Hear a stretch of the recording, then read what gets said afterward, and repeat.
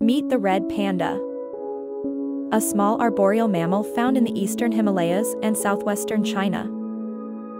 Despite their name, they're not close relatives of the giant panda.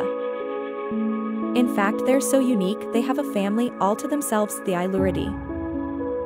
These adorable creatures are about the size of a domestic cat and are known for their reddish-brown fur and bushy ringtail. Their diet mainly consists of bamboo, but they also enjoy eggs, birds, and insects. These fascinating creatures are a treasure of the animal kingdom. Let's do our part to protect them and their habitat.